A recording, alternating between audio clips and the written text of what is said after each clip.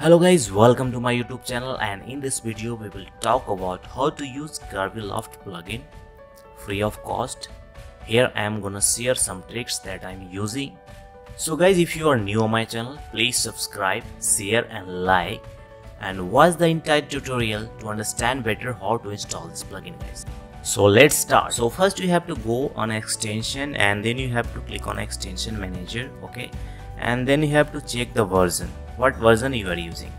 So if you are using a latest version of fredo6 curviloft, then it will won't work, okay. So what you'll have to do, first you have to check the version. Here this is 1.8a, install on 31 October 2018, okay. That time this version was a free, okay.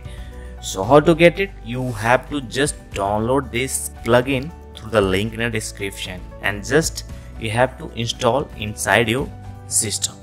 But for that you have also need to install fredo6, fredo6, okay. Also you need this version 9.5c. so first you have to install this version fredo6, fredo6, and then you have to install that curviloft options, okay. Then after that you have to just install extension from here, older version, then you will able to use it lifetime free, okay. So if you really like, please share this and subscribe, like, and have fun guys. See you next tutorial. Thank you.